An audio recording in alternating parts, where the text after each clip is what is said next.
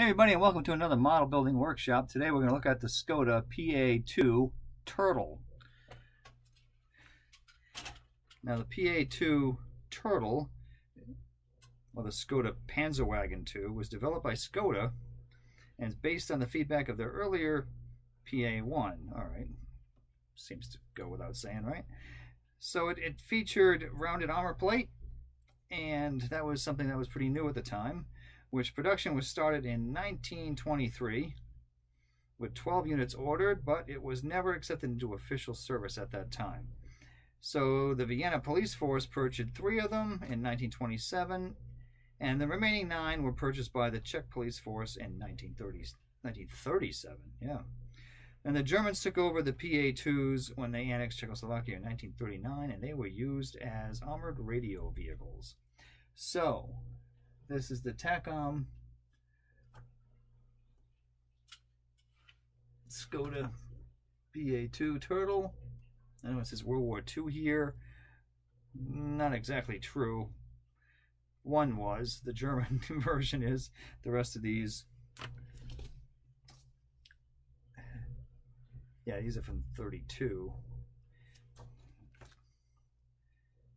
Yeah, some of this doesn't necessarily jive with each other here. But anyway, so this is what it's saying. These are from like 1932 police cars. And these here from the 25. Well, I guess they weren't official, I suppose, is what I was saying. But these are some other ones with a really interesting camouflage scheme you can see there for the Czech police. And the last version, which I decided to do, is an actual World War II vehicle. And that's the German version here, which is a radio car done in the overall dark gray, Panzer gray. And this one was used during the French campaign by, it looks like, the 2nd SS Panzer Division. Although it might have been a motorized division at that point, not actually a full-fledged Panzer Division. So let's take a look at this. This is one of the weirder vehicles out there, I thought. A very interesting rounded vehicle. So it's got driver stations in the front and the rear, so there actually is no front and rear.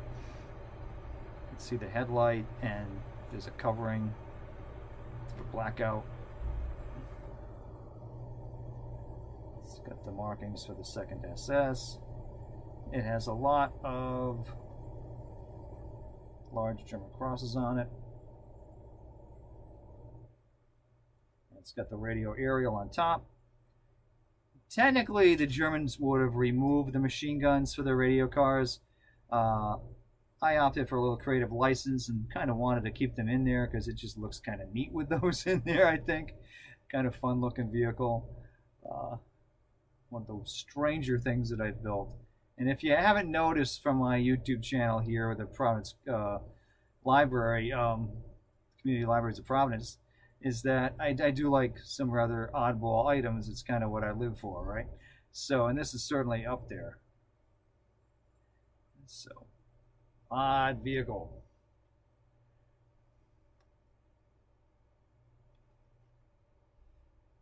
So at the time in 1940, the SS was still kind of viewed by the German army as this lesser than units. They didn't have the respect of the German high command at this point. They were kind of thought of just being armed thugs by the German army. So they had to do with hand-me-down equipment at this point, such as these Czech police cars that they converted to radio vehicles, as you can see here, and other assorted equipment that was kind of second-line gear at that point. It wasn't until about midway through the war, well, 41, 42, I guess, we started to see the SS begin to gain more notoriety and getting more respect from the German army, which always viewed them with suspicion and distrust.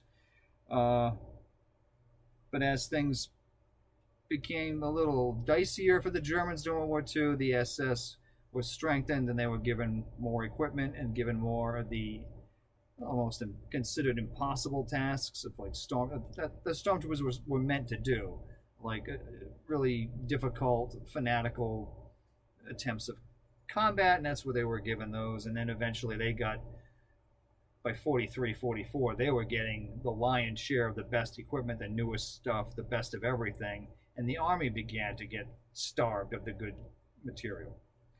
Anyway, so this is a Takom kit, and it came with this pretty fun booklet here, which is the instruction book. The parts count of this kit was rather low, as you can see.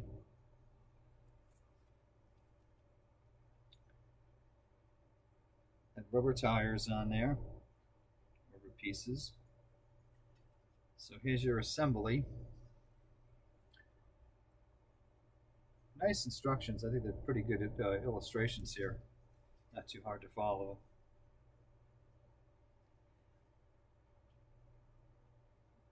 Pretty basic floorboard there, rubber tires. I did have an issue with this step here because this, it's not a turret, but the rounded machine gun cupola, or whatever you want to call this. So it had these two side pieces here to put together, and then you put those two with the other two and you form it. So there's four pieces that you need to get together and line up, as you can see here, and then you're going to drop it onto the whole body here. Now I had a hard time keeping those pieces together. They kept bending and wanting to wiggle out. It might have been me, I don't know, but I had a hard time getting that to stay well, as you can see. And this is the step here, trying to get that to fit in there and not split and leave massive gaps. So I had an issue with that, trying to drop that in. If I did it again, maybe I would try a different method, maybe letting the two pieces of one half dry before putting it. I don't know, maybe it wouldn't work. I don't know. Who knows? But I had issues with that. It's pretty straightforward. Drop it in there, and then there's the bit for the radio aerial. Again, it wasn't supposed to have the machine guns, but I thought it would be cool with them, so I said yes, I'm putting them on. Yeah, so my challenge was getting all of that lined up, and I think if you look carefully, well, maybe not. Hopefully I did a pretty good job of not having too many gaps there and not too much putty, but I had a hard time getting this thing sitting on here, because then you get the doorway on the side here, which you have to try to pop it over that. And this thing, so there's a lot of different shapes because it's a really cool rounded vehicle, but getting all those shapes to line up and sit together was a challenge. Guns are movable, and these fun little, well, they don't want to move now. Yeah, they do. Tires, they rotate, and they all turn, because it's one of those, there's drivers in both sides, so it could go in either direction and steer in either direction. So there's no actual front, I guess. So anyway, fun looking vehicle, really cool. Neat subject matter. I thought this was a pretty cool thing. I had to have this. Just had to. Again, just be aware that putting all of this together up top here was a challenge. Maybe you won't have that issue. Maybe it'll go smoothly. Might have been just me. Who knows? But this is a fun thing to have in your collection. And if you're really, you know, adventurous with your painting, the Czech ones have some really cool schemes, don't they? With the black outline around them. There's one here that's without the black outline. It's just very geometric shapes. So some interesting stuff. Interesting vehicle. I don't think there's any other differences with the other ones. Quite the booklet here.